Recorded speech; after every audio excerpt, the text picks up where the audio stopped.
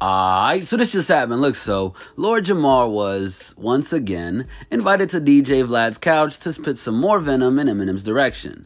A healthy 6 days after Shady unleashed his 11th studio album, Music to Be Murdered By, the brand Nubian MC sat down to voice his opinions on the 2 Jamar disses featured on the Royce da 5'9", Joel Ortiz, and King Crooked assisted single, I Will. While many people initially assumed the line, your group is off the chain but you're the weakest link, was about Joe Budden, the former Everyday Struggle co-host said it was unequivocally about Jamar.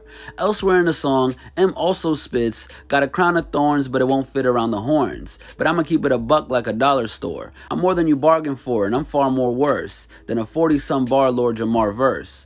Although Jamar jokes he thought Stepdad was about him, he eventually gets down to business. I know what this said.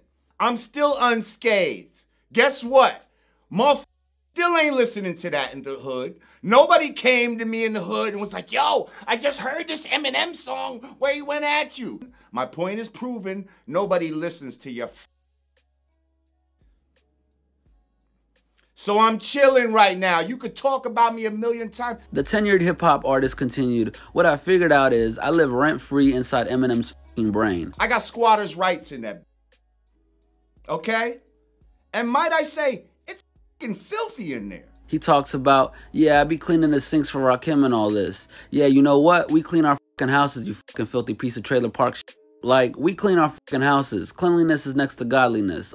Your trailer park is filthy and it's filthy inside your f***ing brain. I'm not the guest in your f***ing house. Jamar then rigorously defends the accusation he's the weakest link in brand Nubian and says that's like calling Dr. Dre the weakest link in NWA. He concludes his tirade with, eat a bunch of puppy dicks and shut the fuck up. So yeah, what do you guys think about what Jamar had to say about Eminem? At this point, I'm sure no one's surprised, but I mean, did he have a point about Eminem always dissing him and now he basically lives in his mind? Let us know your thoughts in the comment section below. Hit that subscribe button, notification bell to stay up to date on all of our new videos. And as always, make sure to keep it all the way locked to hiphopdx.com.